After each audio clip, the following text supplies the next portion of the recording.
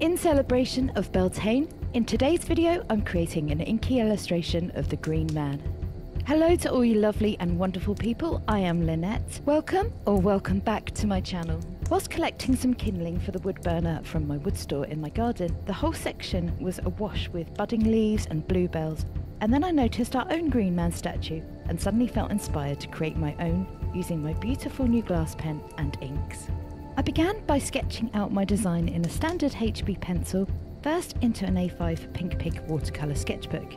As this was the first time using these kind of inks, I didn't want to use more pricier paper whilst I was just experimenting. However, the quality of the paper of these really affordable brand of sketchbooks are fantastic at 270 GSMs, and I can't recommend them enough. And I'm in no way getting paid by Pink Pig to say that, that's just my own opinion.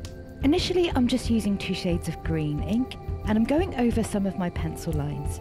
The inks in the set that came with the glass pens don't have any specific names for the colours of the inks, but the 2 shades of greens they provided were a darker bluey green, which I'm currently using, and then a more yellowy fresh green.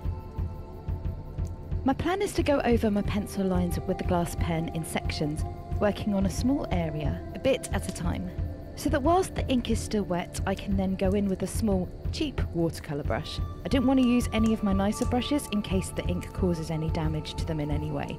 And then I'm going to blend the ink with some plain water, letting the ink flow into the water and softening the lines that I've just created with the pen. And treating the ink like watercolour paint to hopefully create that beautiful, watery, dreamy aesthetic. I continue to go over any of the lines with the blue-green until the reserve of the ink on the glass pen has run out, so that I don't have to waste any ink. Once that reserve has run out, which is held on the tip of the spiral bit of the glass pen, I can then give it a quick wipe with some kitchen paper and then dip it into the other shade of green and start building up some different tones within the illustration. And I continue to draw small sections with the glass pen and then soften with water and a brush. So what is Beltane? Beltane is the Gaelic pagan holiday and one of the 8 Sabbats, a May Day festival traditionally held on the 1st of May, which celebrates the spring at its peak and the coming of summer. Today, Beltane is celebrated by modern pagans and nature enthusiasts around the world as a way to connect the ancient wisdom and honour the changing seasons. The Green Man is found in many forms throughout history. He is to be found in many different guises, but the common feature is the face covered by foliage, often sprouting from their mouths. He is often found in carved wood or stone in medieval churches and cathedrals. Some people suspect that he was a bridge between the new beliefs of Christianity and the pagan beliefs it replaced. Evidence for this crossover of religions could be assumed from the sighting of Christian churches at the site of pagan sacred places. The term Green Man is modern in nature, dating back to 1939 when Lady Raglan published an article in the Folklore Journal. He has appeared as Jack in the Green, and there has been a revival of these appearances around the date of Beltane or May Day every spring, marking rebirth and the start of the cycle of growth. I'm sure that the Green Man means different things to different people in this day and age. To many, he represents a figure who is an environmental guardian, the keeper of the forests and woods. Unfortunately, much of the significance of the Green Man is no longer widely known, but he was a very important being to our ancestors. So back to the illustration, I'm using the yellow-green as the highlights and then the bluey-greens for the darker tones. And I'm merging and mixing the 2 tones together to create a more organic look. You may have noticed that when I add the water to the ink, the pen lines that I have made to create the veins of the leaves do lose their strength, but that's okay. Once I've added all the colour and the contrast to my Green Man, I'm going to go over any of the lines that I needed to add detail. But for now, I'm going to continue doing all the line work for the leaves and then blending the ink with water, mixing the 2 shades of green as I go, making sure to leave some negative space because I wanted to add some berries to my Green Man.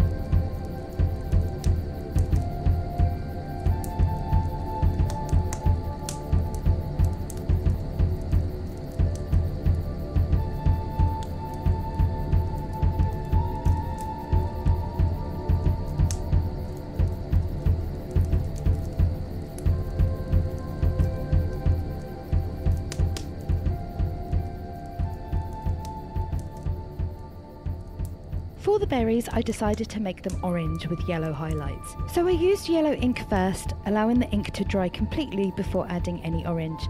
I didn't want the two inks to blend, as I would lose all the yellow highlights to the stronger pigments of the orange.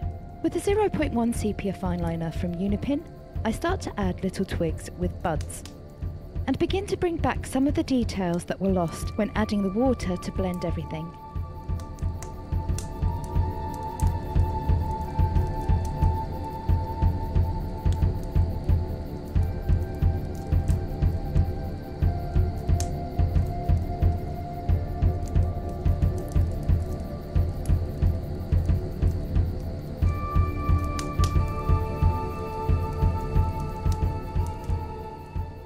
The reason why I decided to make my berries orange and yellow is because I wanted to represent the Beltane fires that are lit in symbolism of the growing power of the sun in spring.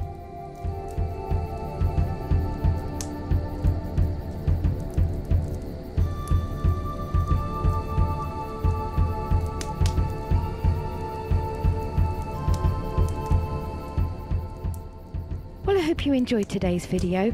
If you did, then please don't forget to give it a thumbs up, and if you could do me a huge favour and leave a comment, because it really does help my channel out. If you'd like to support my art and my channel, and if you haven't already, then please hit that subscribe button and notification bell so you can be updated on future videos. I have a new sketching video coming up over the next couple of days, so keep your eyes peeled, and in the meantime, take care, have a blessed Beltane, and hope to see you in the next video.